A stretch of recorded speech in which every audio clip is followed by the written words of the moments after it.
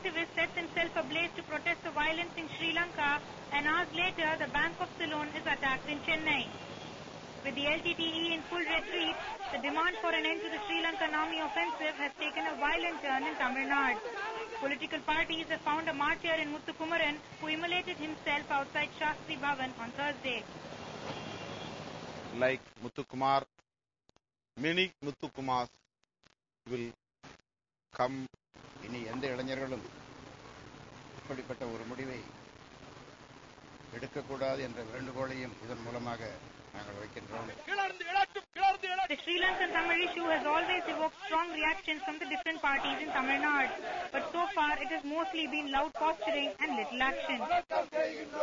நாளைக்கே ஆட்சியை இழந்துவிட்டால் இலங்கையிலே தமிழீழம் மாறும் என்ற உறுதி கிடைக்குமேயானால் அதற்கு நாம் தயாராக இருப்போம். The political parties in the state are trying to outperform each other to emerge as the champions of the Tamil cause.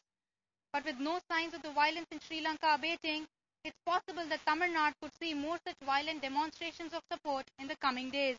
In Chennai, Meenakshi Mahadevan.